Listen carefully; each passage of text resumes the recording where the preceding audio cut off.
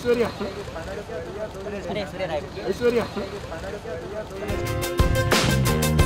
Superstar Salman Khan, whose film Bajrangi Bhaijaan has released worldwide in over 5,000 screens, organized a special screening for his film industry friends at a theatre in Mumbai on Thursday. The special screening was attended by Ranveer Singh, Shilpa Shetty, Anil Kapoor, Anupam Kher, Kriti Sanon and others. But there was Aishwarya Rai who grabbed our attention at the screening. Aishwarya. Aishwarya. Wait, that's not Aishwarya, she's actually her lookalike Sneha Lal. Now all those who don't remember Sneha, so to remind them, Sneha was launched by Salman Khan in a film called Lucky, No Time for Love in 2005.